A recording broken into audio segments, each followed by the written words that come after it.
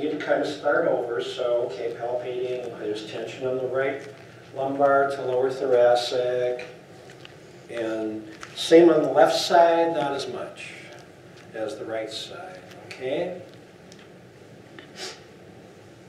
Let's see here. So, okay, see, the knees a little bit apart. The fact that Ann keeps them close together already makes me wonder about the pelvic floor, right?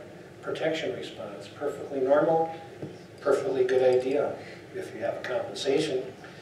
All right, let's have you bring both feet together. All right, that's good. All right, face up. And let's bring your knees and hips 90 degrees. Hips and knees 90 degrees, all the way up, all the way up. Good.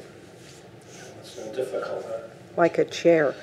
And let's have you pull your feet together again.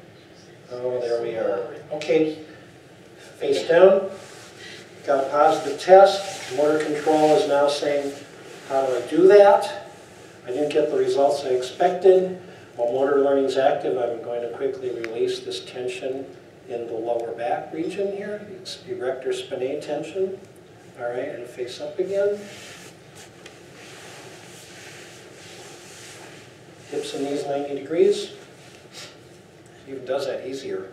Bring your feet together, and we have a negative test.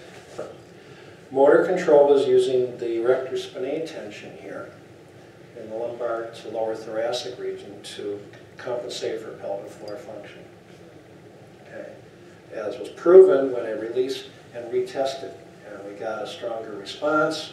So motor control now realizes that it does not need to initiate or compensate with the back muscles here in order to operate the pelvic floor.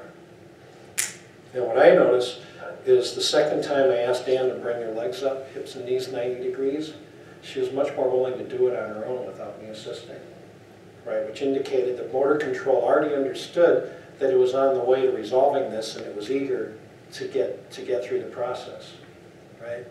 So it's really cool in treatment. What happens after a while, a lot of times, is that I start to see indications that motor control is helping. Motor control is realizing, hey, I'm finally getting some input that I need. And so, yeah, while you're there, hey, let's work on this. And it really starts taking an active participation in the process. It's really cool to watch. We just saw a little bit of it here. Motor control brought the legs up much more willingly because it said, yeah, let's finish this piece in the process. Okay? So moving along, let's do the straight leg. All right, let's have you pull your legs together. Good, relax. All right, and I'm going to manually rotate the hips a little bit. Bring your legs together again, and there it is. Okay, face down.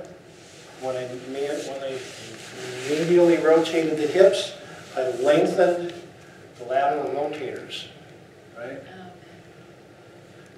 People can recruit the piriformis to assist the pelvic floor. Piriformis being a very close next door neighbor to the obturator internus with the direct link to the pelvic floor. And face up again.